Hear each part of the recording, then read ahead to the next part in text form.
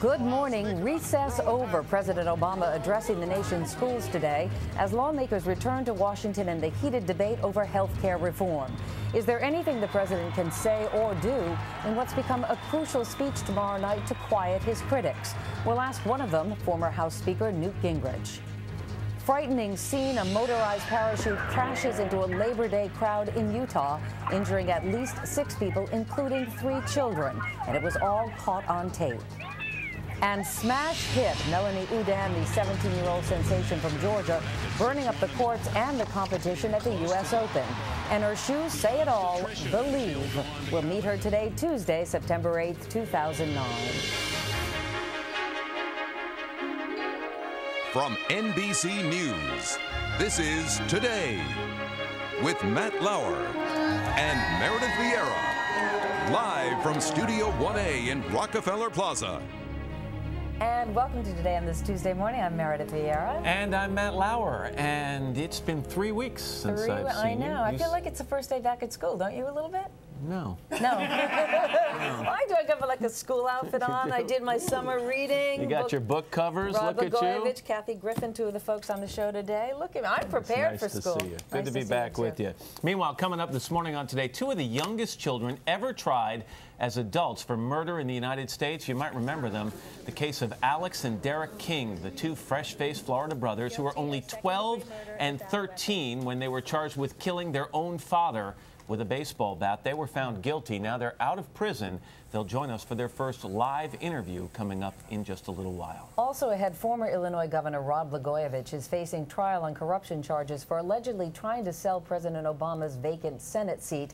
But now he says he never intended to sell it and that at least one high-ranking member of the White House staff knew the truth. He will be here to tell us about that. Also ahead, First Lady Michelle Obama has made an immediate mark on Washington and the world, especially when it comes to her fashion sense. And yes, let's be honest, those famous arms, now her longtime trainer is revealing how she gets them. But let us begin with President Obama's address to millions of students today as he steps up pressure on critics for his health care reform plan. NBC's White House correspondent Savannah Guthrie has the very latest. Savannah, good morning to you. Good morning, Meredith. Close aides are firing back at those who criticized the president's education speech before he even delivered it. And the president has his own work cut out for him this fall as health care reform enters a critical phase.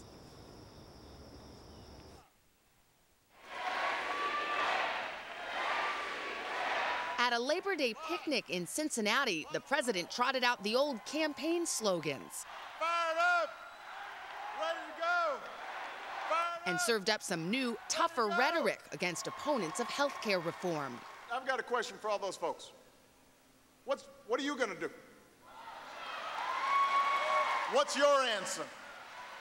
What's your solution? And you know what? They don't have one. The president reaffirmed his support. In a statement, Van Jones said he was the victim of a, quote, vicious smear campaign and said he was quitting simply so he would not distract from the president's coming fights on climate change and health care. Matt? All right, Savannah, thank you very much. Savannah Guthrie at the White House. Newt Gingrich is the former Republican Speaker of the House and the founder of the Center for Health Transformation. Newt, it's good to see you. Good to see you, Matt. Let me ask you about framing. Okay, a lot of people are talking about how you frame the issue of health care reform, how you frame the debate. So when the president steps up there tomorrow night, speaks to a joint session of Congress and the American people, of course, what does he have to do in terms of framing that he hasn't done already? Well, the first thing he has to do is undo the damage from yesterday's very partisan campaign speech. Yesterday's speech was fine if you're a candidate. It's a terrible speech if you're president. Votes. Unfair to you, but in the few seconds I have left, Newt, this speech he's going to make at a Virginia elementary school today, I mean, just as former presidents have done or other presidents have done in the past, Republicans and Democrats, he's going to say education is important to our country. Can you see any reason that people on the right could criticize the speech or the venue? Look, I think that President Reagan did it, President George H.W. Bush did it. I read the speech yesterday when it was posted. I think the White House was smart to post it. If he could give a speech tomorrow night in the tone of his speech today to the students, this country would be much better off. It's a good speech. I recommend it to everybody if you have any doubts. I would love to have every child in America read it, think about it, and learn that they should stay in school and they should study. Pretty good endorsement. Newt Gingrich, nice to see you, Newt. Good to see you. All right. And now let's get a check of the rest of the morning's top stories. Ann Curry back at the news desk. Good morning, Ann. Hi, Ann. Missed you. Good morning to both back. of you. Hey, thanks, and to you too, Matt. Good morning, everybody. In the news this morning, today, a UN-backed commission said it found what it called convincing evidence of fraud in last month's presidential election in Afghanistan and ordered a recount of some of the votes. Also today, the Taliban is claiming responsibility for a car bombing that killed at least 3 civilians near the entrance to a military airport in Kabul. It is the biggest attack in Kabul since the election. In Britain, 3 men were convicted Monday of plotting to bomb at least 7 transatlantic planes with liquid explosives. The case led to the current strict limits on the amount of liquids that passengers can take on planes. Police in Milwaukee say they've solved a case of serial killings going back more than 20 years. They say DNA has linked 1 man to the murders of 9 women since 1986, and the suspect is now in custody. Former Congressman Joseph Kennedy, nephew of the late Ted Kennedy, says he is not running for his uncle's seat in the U.S. Senate. Instead, he says he will continue to run a nonprofit group that provides heating oil to the poor. Rush hour headaches are expected today for commuters in San Francisco, where the Bay Bridge remains closed for at least 1 more day after a crack was discovered. Crews are still working to repair it. World stock markets are higher this morning. As for Wall Street, CNBC's Melissa Lee is at the New York Stock Exchange. Melissa, there is attention today on the soaring price of gold. That's absolutely right. Good morning to you, Ann. Gold surging above $1,000 an ounce this morning. This is a 6-month high. Gold has actually been steadily climbing over recent weeks. Last week alone, it was up by about 4%. A couple of reasons behind this rise. First of all, gold is seen as a safe haven investment by investors. And second of all, the weaker U.S. dollar. Many commodities, including gold and oil, it's priced in dollars. When we see dollar weakness, we do see strength in the price of that commodity. Ann. All right, Melissa Lee, thank you so much for that perspective. And finally now, some frightening moments Monday in Utah, where a motorized parachute being used to drop prizes crashed into a crowd at a Labor Day festival. 2 people in the parachute were not hurt, but 6 people on the ground were hurt, including 3 children. It is now 7:12. Let's go back to Meredith, Matt, and Al. The gang's all here. Yeah, We are. welcome back, everybody. That's right, Ann. Thank you very much. How are you doing? I'm feeling good. That is snappy. Well, thank you very much. Snappy. You wanted snazzy. Snazzy and snappy. Ooh, 2 for 2.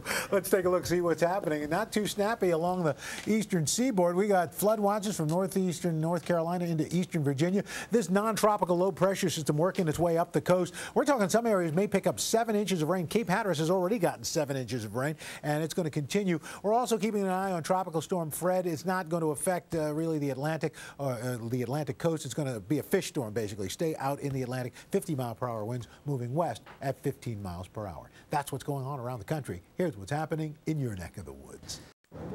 Weather. Meredith? Thank you. And now to the latest on the swine flu. A new school year is just getting underway, and we are already seeing a spike in suspected cases on college campuses across the country. Here's NBC's Kevin Tibbles. On college campuses across the country, the kids are moving in. At Chicago's DePaul University, like elsewhere, there's an uninvited guest, the swine flu. Swine flu or not, I've always just lived at home with my family, and so it's different living in a place with this many people. You have to be a little concerned, but what can you do? They have to go to school. College websites now. For today, Kevin Tibbles, NBC News, Chicago. Dr. Nancy Snyderman is NBC's chief medical editor. Dr. Nancy, good morning to you. Hello, Meredith. H1N1 vaccine not expected till mid-October, Right. but swine flu isn't waiting. Hundreds of college kids, as we just heard, maybe thousands already infected. If you think you're one of them, what should you do and what shouldn't you do? Well, this is that gap, you're right, between school starting and when the vaccine is available. So some very common sense things to do. Do not go to class if you don't feel well. You have to self-isolate yourself, quarantine yourself if you can. You heard Kevin Tibbles say use hand sanitizer, wash your hands. It sounds basic, but it's the best way to avoid getting sick because it is that transmission of virus on a hand to your mouth but you're that already gets you sick. ill. Let's say you're already sick. If you're already sick, well, you self-quarantine yourself for sure. Every school, as you know, has some kind of number to call for help. Schools have been gearing up all summer long for this. Figure out what that number is, whether it's to your local health advisory group that's been set up or whether it's to the infirmary. Call that number. Treat yourself with either ibuprofen or a Tylenol kind of medication for the fever. You say don't go to the emergency room. And make sure that you call someone to help be your support system. What not to do? Do not go to the emergency room for two reasons. One, you're going to make other people who are already vulnerable sick. And the second thing is you'll clog up the system. And the other thing, what not to do, go to class. This is the one time to play hooky. Plan ahead, email your professors. They all know how to get information to you. And a lot of dorms are catering food in to students who are sick. When can you go back to class? At least one day after your fever has broken, which means fever that has not been treated. Only then can you go out in public. And in a lot of colleges, you're sharing a room with 1, 2, even 3 roommates. What do those roommates do? Well, some schools are going to have quarantine areas where if you're sick, you can go. But basically, if you are close to home, ask if your parents can come and pick you up. If not, at least warn your roommates that you're sick. They may want to bunk elsewhere. And sometimes sick kids will want to be with sick kids. This is all about self-responsibility and self-quarantine. Okay, and whatever you do, get that regular flu shot as well, which is available now. Get it early. Yeah. Okay, Dr. Nancy Snyderman, thanks very much. Nice outfit, Meredith. You too. Yeah. We've got vest fever, I think. Yeah. Exactly. Welcome back to school. It is 7:17 once again. Here's Matt. All right, Meredith, thank you. And now to the latest on the case of the 18-year-long kidnapping ordeal of Jaycee Dugard. Her case could very well change the way that police deal with convicted sex offenders. NBC's George Lewis has that story. George, good morning to you. Good morning to you, Matt. It's an issue that just won't go away. The local sheriff admits his office missed an opportunity to end this case 3 years ago, and the State Department of Corrections says it's taking a new look at the way parolees for sex crimes are monitored. Long before Jaycee Dugard was abducted, 14. So, was Garrido tailing the camera car because he thought it was photographing his secret hideaway, a place that neither the sheriff's deputy nor his parole officer bothered to check? It's one of the many unanswered questions in this case. Matt? All right, George, thank you very much. We appreciate it. Once again, here's Meredith. Matt, thank you. And now to 17-year-old tennis sensation Melanie Oudin, who has become the toast of New York and the country for that matter during her remarkable run at the U.S. Open. NBC's Ron Allen has her story. Melanie Oudin says she has dreamed of this moment since she started playing tennis as a little girl. Great story. Good for her. It is. I mean, she's got the people talking out there, which 16. is what they need. No question. Exactly.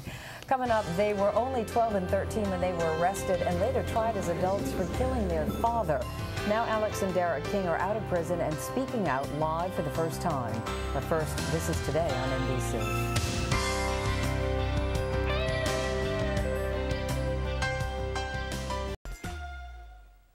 Still ahead, how to make your arms look like Michelle Obama's, the secrets to her workout. Plus, Rod Blagojevich live in our studio after your local news and weather. Live from Studio 7E in Rockefeller Center, this is News 4 New York. Good morning, everyone. 7:26. It's a Tuesday morning, September 8th. I'm Darlene Rodriguez. In the news, crews on Long Island City are putting out the hot spots left over from a warehouse fire. The flames broke out this morning at 27th Street and 50th Avenue. The fire poured out of windows and doors, coming close to firefighters. Crews spent about an hour to get that fire under control, which is still smoldering right now. So far, no injuries have been reported. I'm going to check in on the morning commute right now. Here's Megan. All right. Well, let's take a look at the LIE traveling westbound just before the Midtown Tunnel. Related to that fire, all lanes have reopened, so that's good news. About a 10-minute wait, though, heading into the toll plaza at the Midtown Tunnel. Here's the Hutch northbound at King Street. Still all lanes closed there this morning with a earlier issue from this morning, so a little busy. All right, Megan, thank you. And Chris, checking on the weather for us. Plenty of clouds, limited sunshine today. Temperatures only in the low to mid 70s. Same thing again tomorrow. Better chance for showers tomorrow night. Thursday, soggy with temperatures only in the 60s for highs. All right, thank you, guys. Coming up next, a Today exclusive. Two brothers behind bars for killing their father when they were only 12 and 13. They speak out. Stay tuned.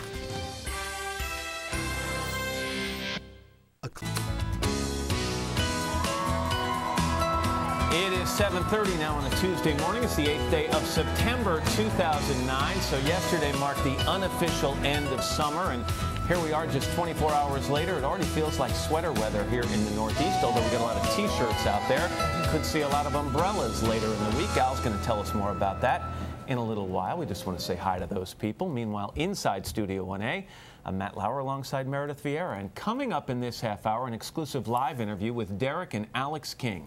Remember them? They were just 12 and 13 when they were arrested and later tried as adults for killing their own father. Now they're out of prison. They've reunited for the first time in 7 years, and we'll talk to them just ahead. Also ahead, just 9 months ago, Rod Blagojevich was the governor of Illinois. Now he has been impeached. He's also under indictment for allegedly trying to sell President Obama's Senate seat. So where does he go from here? He's going to tell us in a live interview. Plus, how does Michelle Obama get those super fit arms? The First Lady and her longtime trainer are spilling the beans. We will share their secrets, show you the exercises just a little later. But we want to begin this half hour with the Florida brothers, Derek and Alex King, who back in 2001 became two of the youngest children ever charged as adults with murder. The victim, their own father. Their motive, unclear, but some say a neighbor who was a convicted sex offender may have played a major role in that. Outside their trial, they've never talked publicly about the case until they appeared last night on Dateline. Here's NBC's Keith Morrison. Matt? All right, Al, thank you very much. Up next, former Illinois Governor Rod Blagojevich speaks out in a live interview. That's right after this.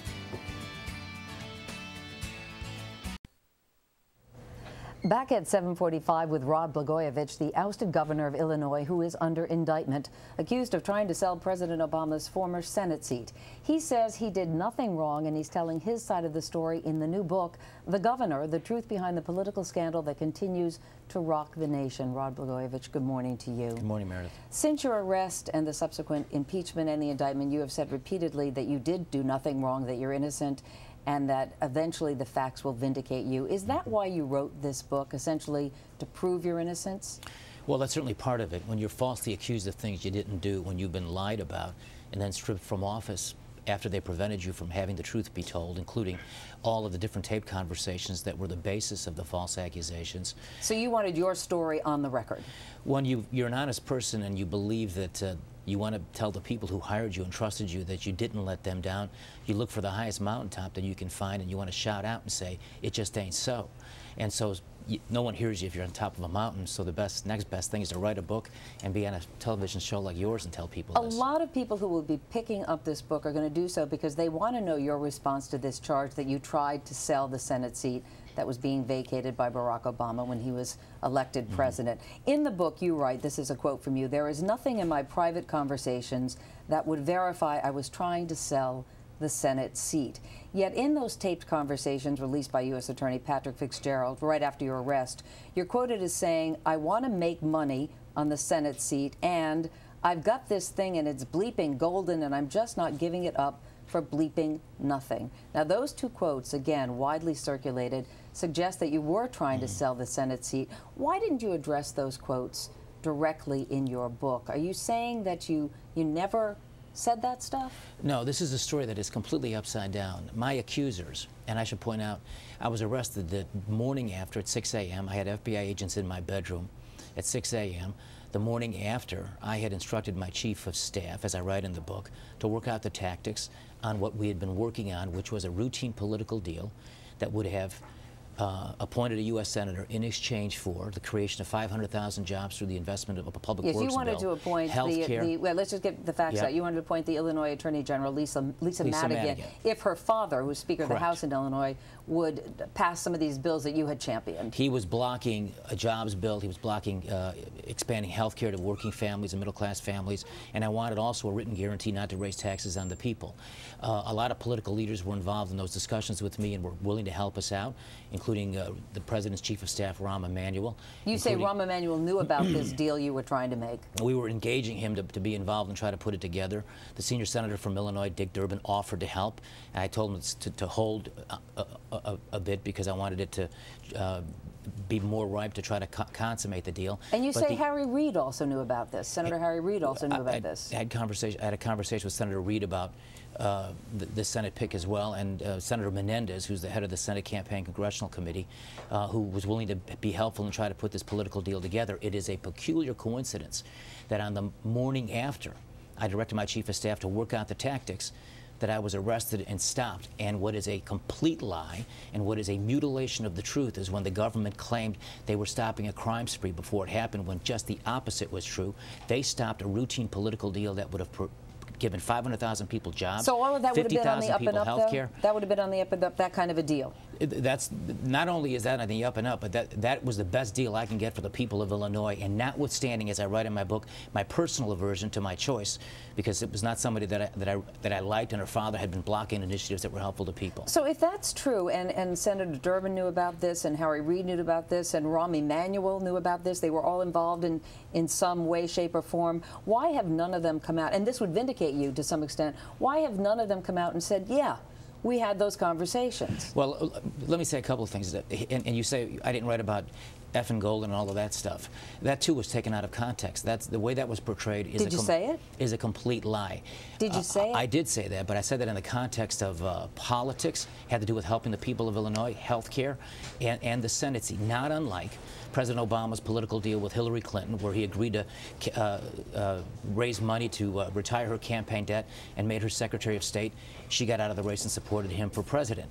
The irony here, and it's as thick as can be, is that the very accusers who said those things and took things out of context had me arrested and stopped me from creating jobs for people in my state, health care for working families, and a written guarantee not to raise taxes on people. The very people who made those accusations are the ones who went to court and are preventing those tapes from being heard in their full context. I've asked since January for every one of those tape conversations to be heard, because they'll tell the full story and show I did nothing wrong. Well, they'll show the truth. Those tapes presumably will be heard at your trial next year. The people involved in this book, so many of the politicians have written it off. They've been very dismissive about the book.